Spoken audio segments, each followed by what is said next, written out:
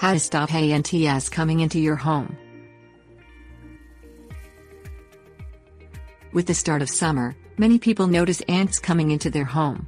As soon as you spot the first ant inside your house, it is time to start dealing with it. When you see a few ants, you are usually seeing the scouts. The scouts are checking out your home to decide if it is a good place for their colony to live. Cover the scent trail.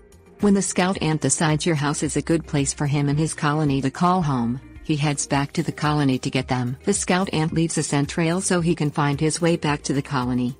When you destroy the scent trail, you confuse the scout and stop him from getting back to the colony to call the other ants.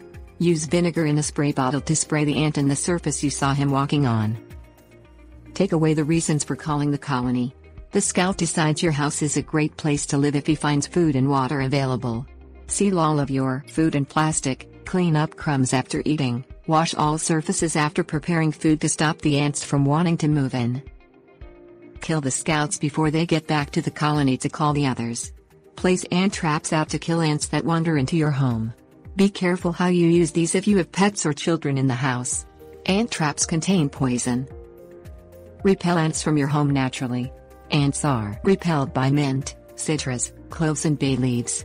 Clean your kitchen and bathroom with vinegar, which has the same acid as citrus. Wipe down surfaces with peppermint or citrus oil. You can also plant mint plants around the foundation of your home to stop them from entering. Find the point of entry and block it. A wall of baby powder placed where the ants are coming in prevents most of them from entering.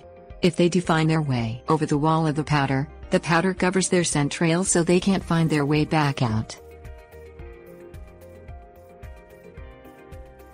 Tips warnings.